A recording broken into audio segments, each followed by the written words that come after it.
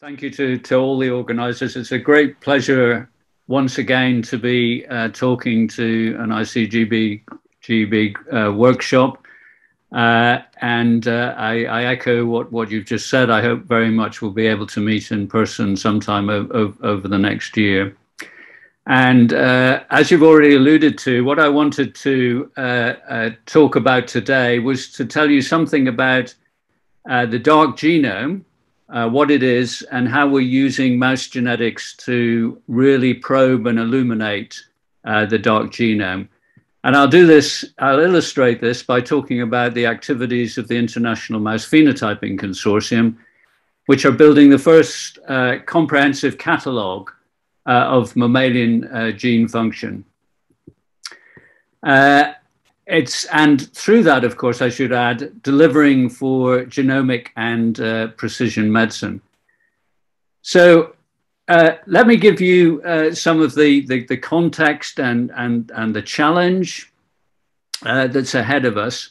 Much of the mammalian genome is dark. The function of the majority of the genes in the mouse and human genomes are unknown. You may find this surprising, but there are thousands of genes for which we know very little about function and their relationship to disease. And also the functional consequences of human genetic variation, mutations in the human genome are very poorly understood as well. The functional analysis of the various elements of the non-coding genome and how they contribute to disease are also very limited. So overall, variants of unknown significance, the numbers of genetic variants in the human population that are not understood is increasing very rapidly, but that's not being met by a commensurate analysis of function. The mouse is critical to dissect and understand the importance of genetic variation, and that's really the theme of my talk today. So let me tell you a bit about the dark genome and what it is. And I exhort you to go and look at this review in Nature Reviews Drug Discovery from Tudor Apres and colleagues a few years ago, where he divided the genome into various categories. I'm really going to talk about the T-dark category. The other categories are genes where there's considerable knowledge about function, and in some cases, sufficient knowledge about function that clinical therapeutics have been developed and so on. But if we look at the dark genome, the black genome, you can see that in terms of comparison to genomes and genes that we know about, in terms of abstracts, information on gene function, resources to study function, such as the availability of antibodies, this is a part of the genome that has fallen to the bottom of the pile. And we see that, in fact, there's very little investigation of this part of the genome in terms of grants or patents and so on and so forth. There's a vicious cycle of ignorance developing here, whereby the dark genome tends to remain dark. So why does it persist? Well, in a very important paper a few years ago, Sturger et al. In PLOS Biology investigated the reasons why potentially important genes in the genome, genes that on further investigation may lead to new opportunities for diagnosis, understanding of disease mechanism or new therapeutics, why they are missed and are not investigated. Well, they found an extraordinary relationship that publications that are currently appearing tend to be about genes which there are already publications on earlier in the life cycle. We can see this very strong correlation, and genes for which there have been few publications in the past are rarely investigated in the future. In contrast, genes for which have been investigated and looked at in detail, and there's a very significant publication index, are those that tend to be investigated. We build on existing studies and data rather than venturing out into novel pastures.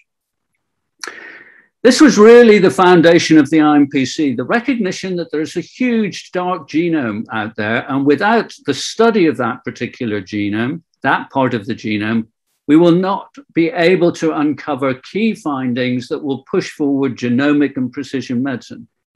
The dark genome is a major risk to everything that we do in biomedical sciences. So the IMPC, which was founded in 2011, set out to generate comprehensive genome-wide knowledge of gene function, applying high-throughput production and phenotyping approaches to illuminate the dark genome, to deliver transformative insights into that unexplored landscape, and through that to provide new opportunities for therapeutic insight and new approaches to genomic and precision medicine. So the IMPC goals over the last 10 years, this year we're celebrating our 10th anniversary, are relatively straightforward. In principle, it was to generate a mouse null mutant for every gene in the genome, but going into the dark genome as much as the known genome, to take each of those mutants and comprehensively phenotype them using standardized approaches, and thus to determine a baseline for mammalian gene function, and through that to provide insights into the genetic basis of diseases, all the way from rare disease to complex disease. And to do this, of course, this ambition could not be achieved by one or even a few labs. A global consortium was established involving major mouse genetics research centers from over the entire globe, straddling many of the continents, from North America through to Europe, through to Asia, and as far afield as Australia and South Africa. A true global consortium who are all contributing to this challenge of providing a comprehensive catalogue of mammalian gene function. Of course, once we created the null mutants, we didn't simply want to look at one or two phenotypes in them. Importantly, in terms of understanding the functions of genes and their relationship to disease, we need to know the multiple functions of genes, the pleiotropy. And to do that, we set up very comprehensive and standardized but robust phenotyping pipelines that are used across all of the research centers across the globe. We first of all establish whether the mutations we have, we create homozygotes for these mutations, whether they're actually viable or whether they're embryonic lethal. So we have an embryonic phenotyping pipeline where we look at mouse mutants that are embryonic lethal to see what causes the lethality. But we also have a major adult phenotyping pipeline. So viable homozygotes go through a large number of tests between 9 and 16 weeks. And for those mutants which are embryonic lethal, the heterozygotes go through the adult phenotyping pipeline as well. We do large cohorts of both males and females so that we can look at sexual dimorphism, which is something that I'll come back to later. Now, I don't expect you to really grasp everything on this slide. This is simply to show all of the tests that we carry out in the IMPC pipeline on those cohorts of male and female mice. You can see that for all of these tests, we cover a whole variety of disease areas from neurology, behavior, cardiovascular, musculoskeletal, sensory, immune systems, and so on and so forth. We're really digging deep into the multiple functions, the pleiotropic functions of each gene. All of the data from the mouse clinics around the world that are generating both mutants and phenotypes come to the Data Coordination Center, which is actually here in the UK at MRC Harwell, where the data undergoes data validation, quality control checks, and some statistical analysis before it's deposited in the core data archive, which is at the European Bioinformatics Institute, the EBI in Cambridge. There, comprehensive statistical analysis is carried out on each of the mutants and their phenotypes to identify significant outliers that indicate that we've identified a new phenotype for that particular gene. And the data is released in regular data releases. And I should stress, this is a good point to stress at this juncture, that all of the project is open access. The data is completely freely available, as are the mouse mutants, available to the worldwide community and available to you, those of you who are listening in at this course. So where have we got to with IMPC? Well, we've made enormous progress over the last 10 years. Nearly 10,000 genotype confirmed null mutants have been made to this date, and most of those have gone through the phenotype pipeline. Data release 15, if you go to the IMPC website at mousephenotype.org, you can find more detail on this. You can look for your favorite gene and see what phenotypes we found. You'll be looking at 107 million data points with well over 500,000 images, all the way from X-rays to LAC-Z staining and so on and so forth. This is high-end multi-dimensional data that is giving us a comprehensive insight into the multiple functions of genes and their role in disease. Now, I can't go into all of the aspects of the findings and the publications that have been produced from IMPC. I exhort you again to go to the IMPC website to look at our full publications list. But it covers new disease models, new candidate genes, new functional knowledge about particular biological mechanisms, novel insights into gene function for a whole slew of diseases, an important paper that has shown that sexual dimorphism, because we're analyzing both males and females, is highly pervasive across all of the genes that we've looked at. And obviously insights into human disease from the analysis of mouse lethal genes. And I'll just tell you a couple of vignettes about what we found that emphasizes that novelty abounds.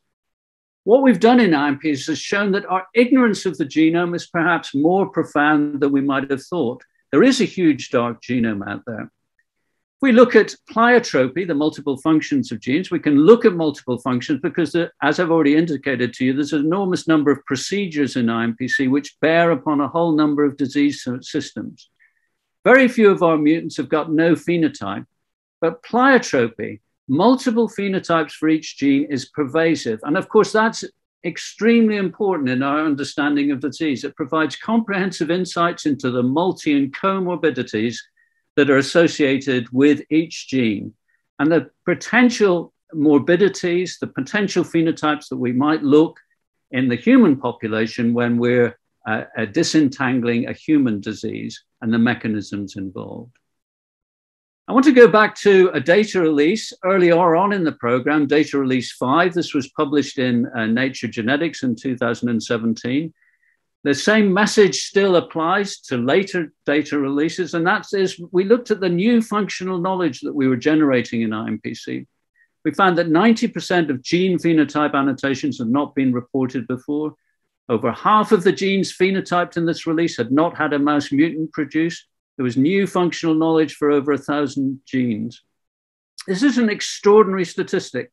90% of the relationships between genes and phenotypes had not been reported before. And this figure remains as we've gradually increased the number of null mutations analyzed to 10,000. We obviously look a lot at embryonic lethal genes. About 30% of the homozygotes are embryonic lethal or subviable.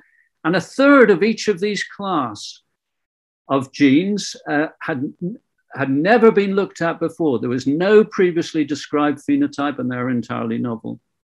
And if we look at a recent Nature Genetics paper reporting on the mutations produced from embryonic stem cells, we find that over half of the null alleles, no equivalent mutant mouse line exists.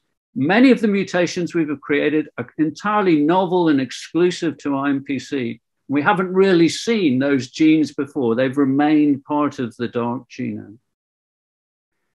Of course, we can't carry out this project and we can't have the appropriate impact in terms of the new findings without interactions and collaborations and cooperation across the globe between IMPC and other networks involved with diseases, with rare diseases, with complex disease, with other databases.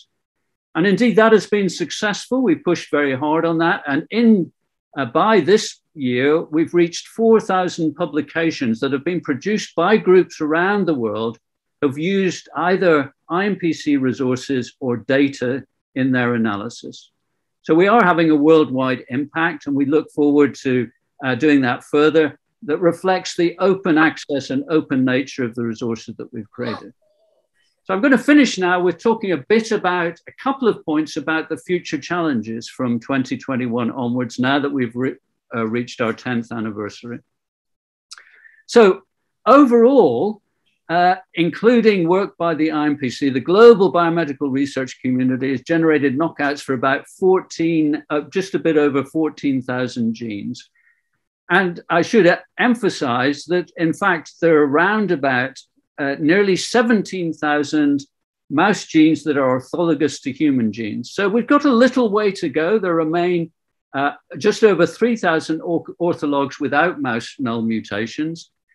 And of these, we have around 1,000 where we have other types of mutations, missense mutations, gain of function mutations, and so on, where we have phenotypic information about those genes. So there remain about 2,000 genes which are candidates for generation of a null mutation, and the IMPC aims to finish those genes over the next couple of years. But the big perspective going forward over the next year is to begin to take the work of the consortium, the capacity and the expertise that we have in beginning to throw more light, not just on providing the baseline null mutant catalog of gene function across the mammalian genome, but to look in more detail at human genetic variation, human mutations in coding sequences, in non-coding sequences, and asking more deeply probing questions about the function of that human genetic variation and its relationship to disease. So IMPC is generating pipelines to generate mouse models of human coding variants. It's beginning a pilot study to look at genetic variation in non-coding sequences and how that impacts on disease, and also exploring issues around genetic context and environmental impacts on the outcome of mutations in disease genes. All of this will bear across the board on rare disease and complex disease. So in conclusion, the IMPC has delivered mutants in nearly 10,000 mouse genes, over half the orthologous genome over the last 10 years, phenotype data from 8,500 mouse lines. In 2018, we met our target of delivering mutants and phenotypes for 1/3 of the coding genome. IMPC has now delivered data for half the orthologous genome. And I hope I've managed to persuade you in this short talk that IMPC is truly illuminating the dark genome. It's providing new fundamental knowledge that will inform us about how genes and their associated variants are involved in rare and common diseases. And that will be a key underpinning for future developments in genomic and precision medicine.